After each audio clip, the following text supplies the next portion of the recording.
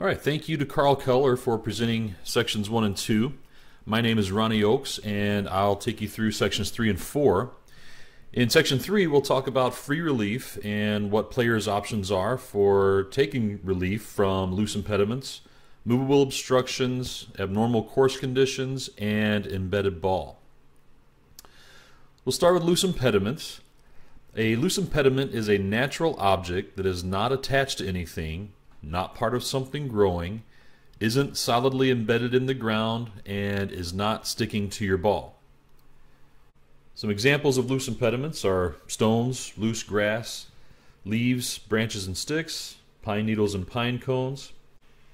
Other items that are also considered loose impediments are small animals like worms and insects, clumps of compacted soil, including aeration plugs, but sand and loose soil are not considered loose impediments.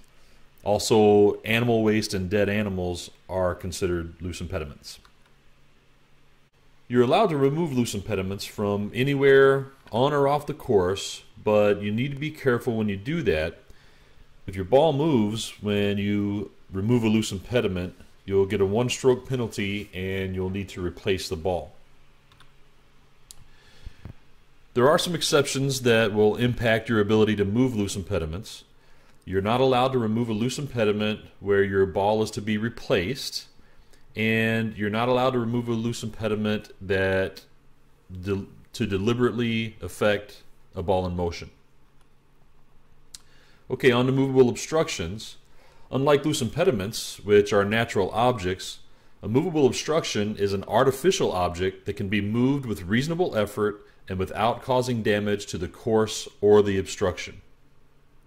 Movable obstructions can be moved whether they are on or off the course, and again we have some exceptions. When playing from the teeing area, you're not allowed to move the tee markers, and you're not allowed to move an obstruction to deliberately affect a ball in motion.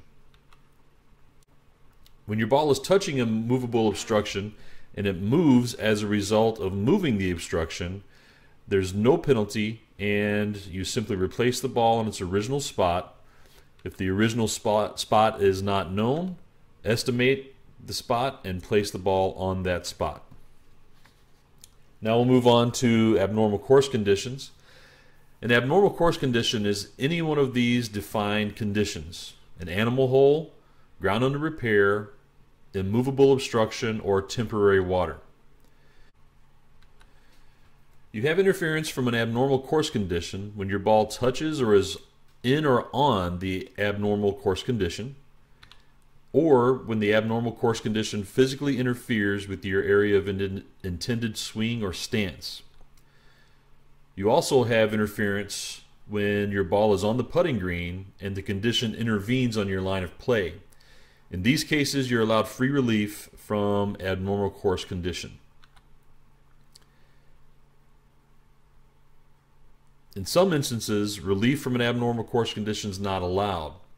You don't get free relief when your ball is in a penalty area or when the abnormal course condition is not on the course. You're also not allowed to have free relief when it's clearly unreasonable to play the ball due to some other situation or by choosing an unreasonable stance or direction of play. When taking relief from an abnormal course condition in the general area, you'll first need to determine your reference point, which is the nearest point of complete relief. Then drop your ball in the relief area, which is defined as one club length from the reference point, no closer to the hole than the reference point, and in the general area. When determining your reference point, you need to find the spot that's closest to where the ball came to rest. Here's a common situation of a ball coming to rest on the cart path, and the player needs to determine the location where complete relief would be closest to the original ball's location. In this example, we can see that the nearest point of relief is going to be on the left side of the cart path. Now let's talk about embedded ball. For the ball to be embedded, we need to meet two requirements. The ball must be in its own pitch mark, and a part of the ball must be below the level of the ground. If these two conditions are met, then the ball is embedded and you're entitled to free relief. If we look at the examples on the right, in the middle example, we can see that the ball is not touching the soil, but as long as part of the ball is below the surface of the ground, it is considered embedded. When taking relief for an embedded ball, you're going to first locate the reference point, which for an embedded ball is the spot right behind where the ball is embedded. Then you'll drop in the relief area, which is 1 club length from the reference point, not nearer the hole, and in the general area. This concludes section 3. Any questions?